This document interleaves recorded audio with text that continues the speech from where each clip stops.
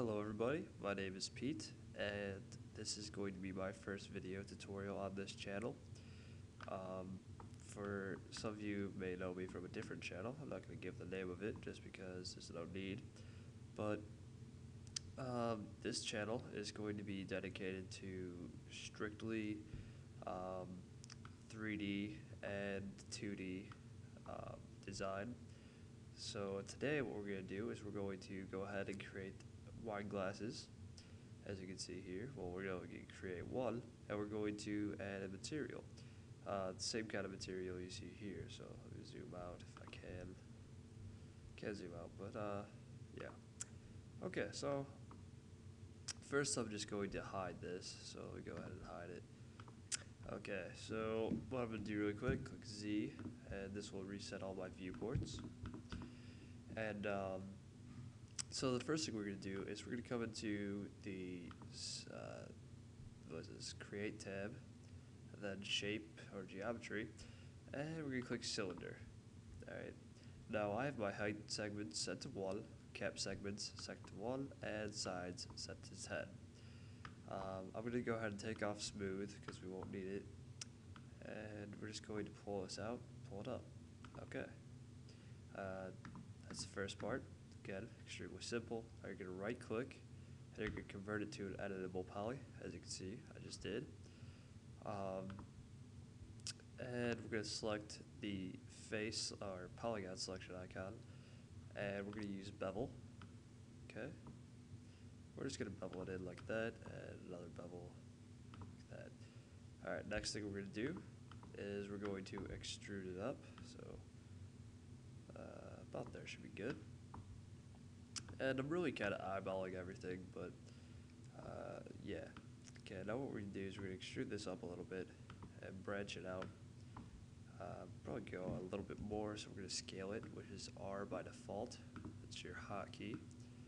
And we're going to do one more. We're going to come straight up with this one. This one we're going to come, actually it should probably be about there. And in. And in. And there you go. Now you have a wine glass, or at least somewhat of a wine glass here. And what I'm going to do is I'm going to select all those vertices here. And I want to make sure that I don't select anything that I don't want, so I'm going to come up to the front viewport and do it.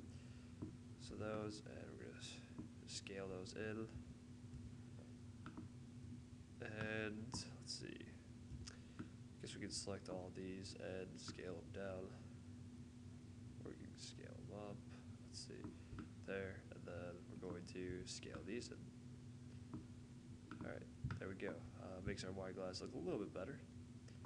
And now we're going to come to the bottom here, and we're going to bevel this up and make it go in. So like that. Alright, and let's see. Now, everything looks good on our glass here. We'll just keep it how it is. And we can just add a mesh smooth modifier to it. Alright, which all you have to do is come up into this modifier list tab, click M on your keyboard until you hit mesh smooth, click enter, it'll smooth it all up for you.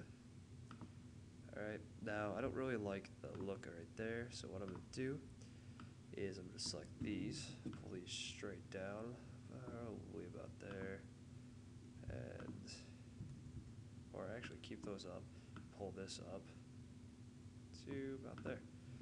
Alright, and that fixes that for me. And you'll notice that I left that open. Really, I'm just gonna delete that out because we don't need that. Alright.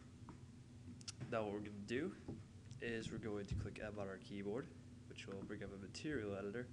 As you can see, I have a whole bunch of different materials set here, so I'm just gonna come down to my blank materials. I'm gonna add this and change it from standard to ray trace.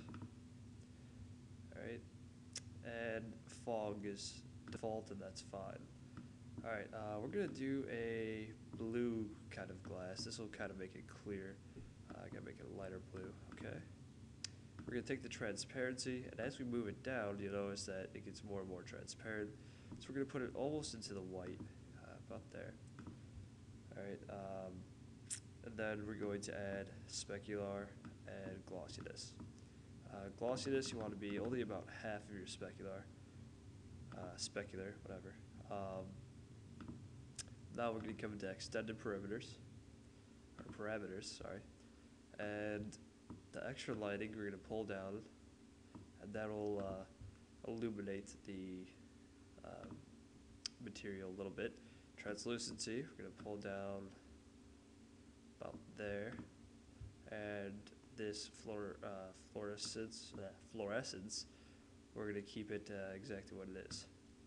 Now we're going to come into the transparency. Just click that little box right next to it.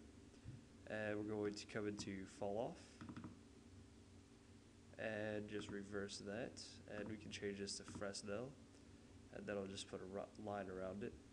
And now we can go ahead and render it out. So I'm going to pause this and render it out for you. And there you have it. You now have a wine glass with a nice material to it. You can go ahead and play around with the material settings, just get used to it a little bit, or make it a little bit better looking.